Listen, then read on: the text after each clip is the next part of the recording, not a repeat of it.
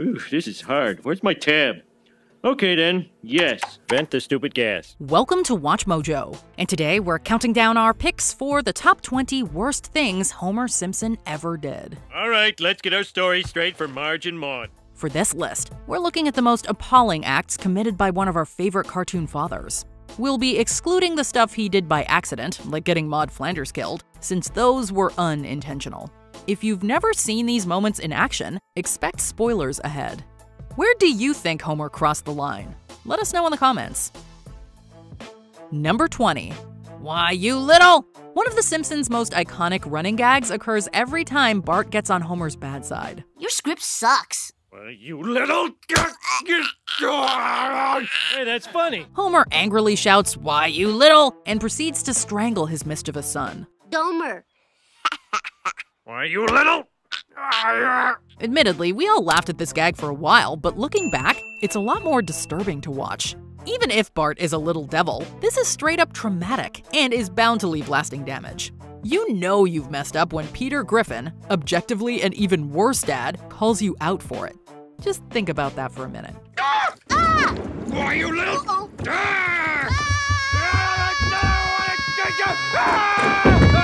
Boy must die! Number 19. Betting against Lisa.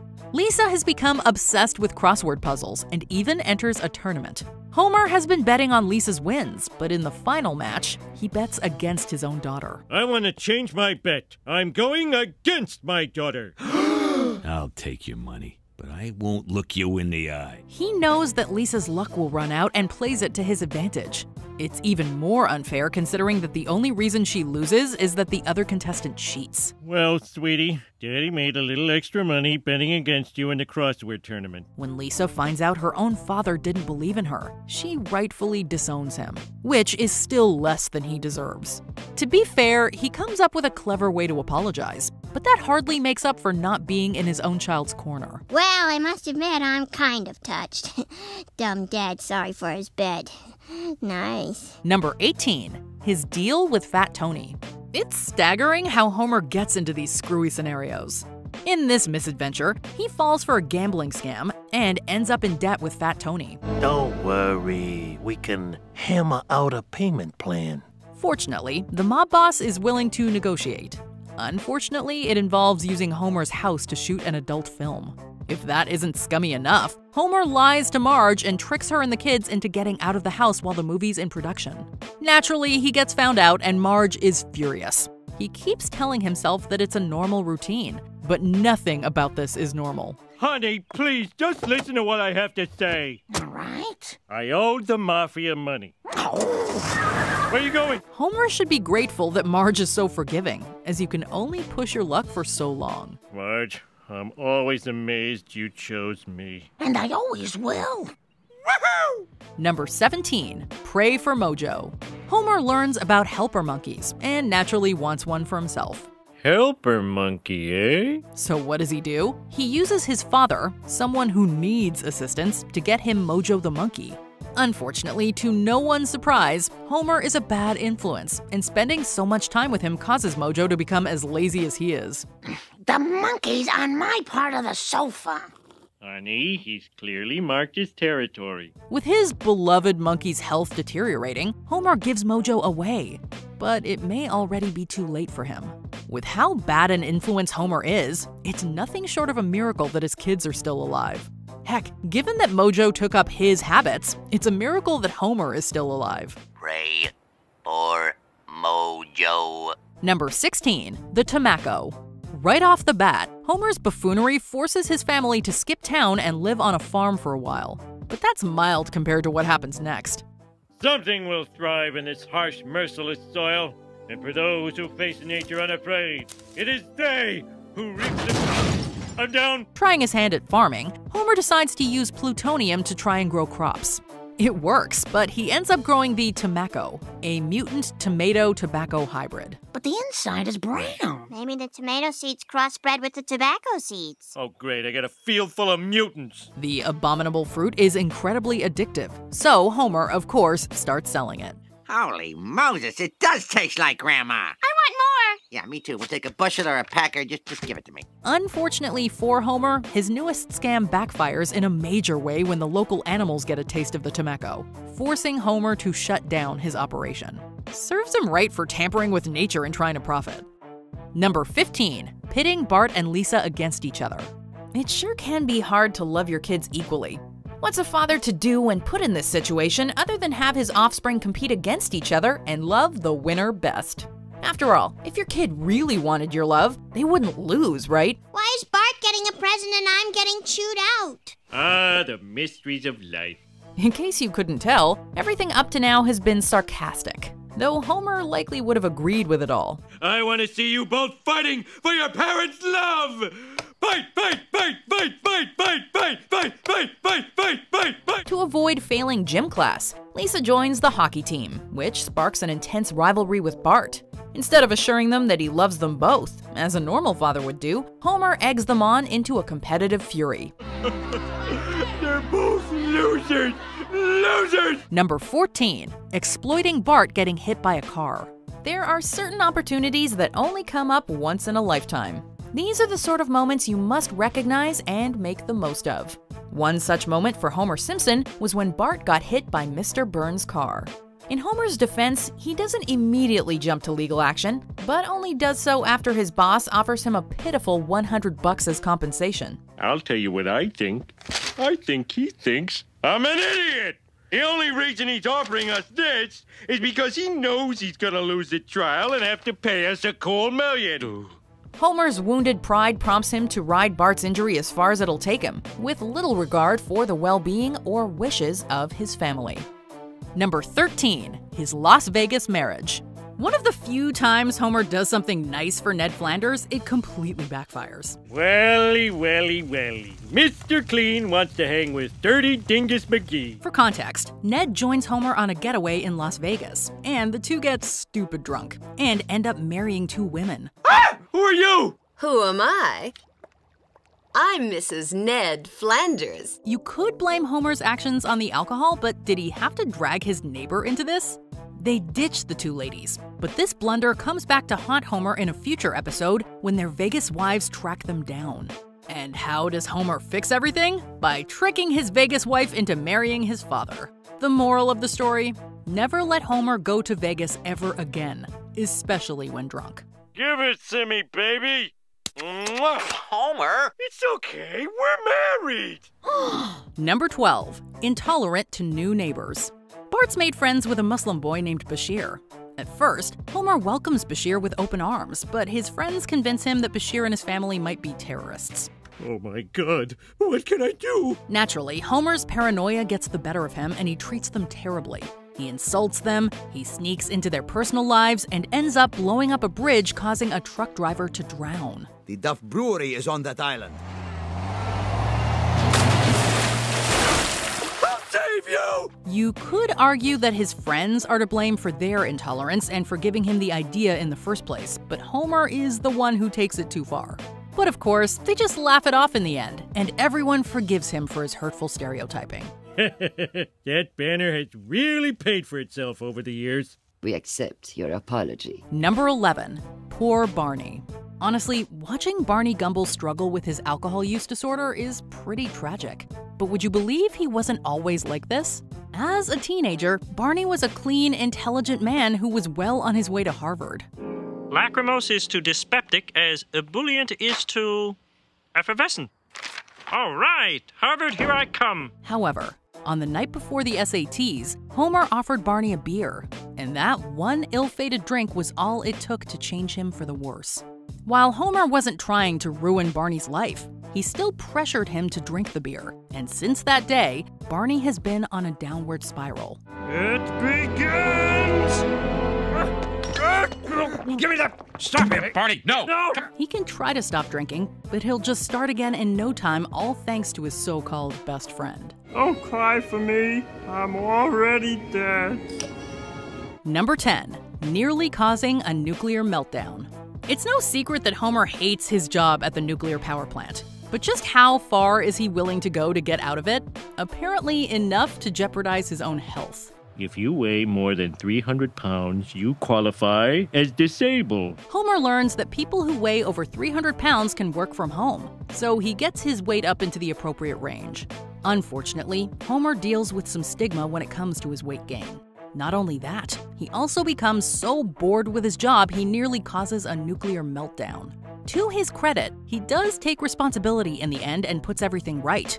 Too bad it takes nearly destroying his workplace for him to get his act together. He's lazy enough at his job. Why go the extra destructive mile? One. Bah! I'll just pay for the blessed liposuction. Woohoo! Number 9. Being reckless with firearms. We can't really fault Homer for this one. It's just a fact of life that TV remotes often get lost. Watch me turn on the TV. And it's another fact of life that sometimes you want to change the channel. When these two eventualities collide, what's a body to do other than reach for a firearm and proceed to shoot at the dial until you find the channel you're looking for? Sorry, the law requires a 5-day waiting period. We've got to run a background check. 5 days? But I'm mad now. The mere fact that a person as irresponsible as Homer Simpson could get a firearm is horrifying to consider, but the ways in which he wields his gun are downright dumbfounding. You want me to get the cat down? No thanks. Say what you will about the NRA, but at least their fictional on-screen counterparts kicked out this gun nut. Number 8. Forcing Flanders to leave his own bomb shelter. When a comet is discovered heading straight for Springfield, the town naturally panics. As it turns out, Flanders owns the only bomb shelter in town. And so when doomsday draws near, the entire town goes to old Netterino for help. Well, howdly doodly, neighbors. Shouldn't you be in your shelterinis by now? We haven't got shelterinis. Being the stand-up guy he is, he lets them all in, only to find that the door won't close. Realizing there's one person too many, Homer, being the jerk that he is, convinces the town to kick Ned out of his own shelter. If anyone dies, it should be him. I'm sorry. Please forgive me. Sure, he feels guilty later and goes out to join Flanders, but he wouldn't have had cause for remorse had he not behaved like a monster in the first place. Number 7. Captain Tennille. After losing his job, again, Homer ends up joining the Navy. The submarine's captain takes a liking to Homer, and even wants to promote him. Boy, will he learn to regret it. I like the cut of your jib. What's a jib? Promote that man. Later, Homer is put in charge when the captain gets stuck in a torpedo tube, and one of the first things he does is fire the torpedoes, launching his commanding officer at the enemy ship. Even if Homer doesn't know what he's doing, which is usually the case, this captain is probably the nicest boss he'll ever have. Tell me, young man, what do you want out of life? I want peas. We all want peace, but it's always just out of reach. He respects Homer and says he's like a son to him, but Homer pays him no mind and ends up getting him killed. Talk about gratitude. It's my first day. Number 6. Signing the family up for shock therapy. Impressing the boss is important, especially when that boss is the richest man in Springfield. At a company picnic, the Simpsons fail to live up to Homer's hopes, leaving him feeling embarrassed. Noticing how much Mr. Burns likes the more normal families, he decides to fix his family. In his infinite wisdom, he takes them to a therapist who's been advertising on TV with the sales pitch, family bliss or double your money back. This is not the way to get healthy! Of course, none of it works, and they end up resorting to shock therapy, which they all happily inflict on each other until the town's power nearly goes out. Dr. Monroe, your other patients have fled the building. Stop! You're damaging the equipment! Number 5. Urging Bart to kill a reindeer. Lots of things can be cured by shooting a reindeer in the face.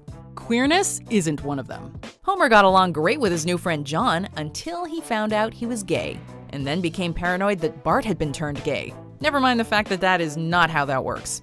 I resent you people using that word. That's our word for making fun of you! So, Homer, being Homer, tries to cure Bart of his supposed budding queerness. First, he takes him to a steel mill, only to discover that all the employees there are also gay. Hot stuff coming through.